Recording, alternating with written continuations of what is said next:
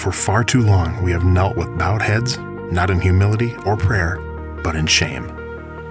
Today, we stand as one in our gratitude for the fruits of recovery and in our commitment to service. Today, we stand to write the future of addiction recovery in North Dakota and in the world. Today, we stand. As First Lady, it's my ultimate mission to end the shame and stigma of the chronic disease of addiction.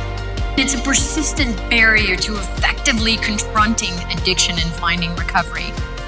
Because the stigma causes us to think incorrectly. We have to unlearn it. We have to have the humility to let go of things that we thought maybe our whole life were true. Talk will eliminate the elephant in the room and normalize the conversation around addiction.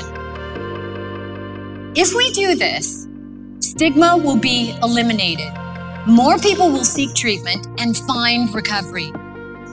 And everyone who is talking about addiction will be saving lives. We have an opportunity because we've got committed, caring people. Take a look at who's here and who's online and all the people that are here working together to try to solve this problem. We can be a national leader in terms of how we reinvent recovery. Now is the time to come together to help those suffering with the disease of addiction. Now is the time for every one of us to take action in our own lives, in our work, and in our communities. There is no shame in addiction, and there is so much hope and possibility in recovery.